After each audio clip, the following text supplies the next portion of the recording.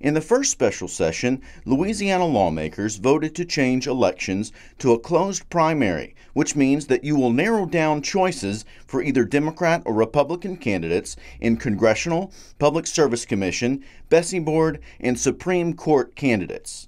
Cam Caldwell has written 24 textbooks on business, public policy, and public administration, and he feels that the new system eliminates independent voters from participating in the process.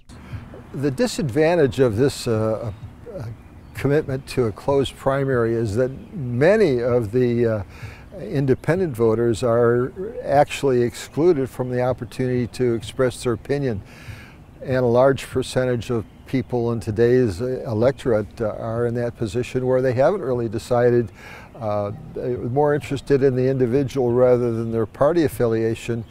A new poll from JMC Analytics shows that voters share his opinion. They found that among 660 voters, 48% of them didn't know the policy had changed, and that among those who did, the percentage is 60% against and 15% for. The first survey took place in December, and now the change is more unpopular than ever. Additionally, according to the Secretary of State's office, the new election system will cost more than $135 million over the next 10 years, and it also indicates that when voters learned that, 72% opposed. Caldwell says the motivation for lawmakers is to stay in office, so it's typical that they would approve the policy. You're doing yourself a disservice, and for that reason I think it's against the public interest. Joel Massey, ABC 31 News that works for you.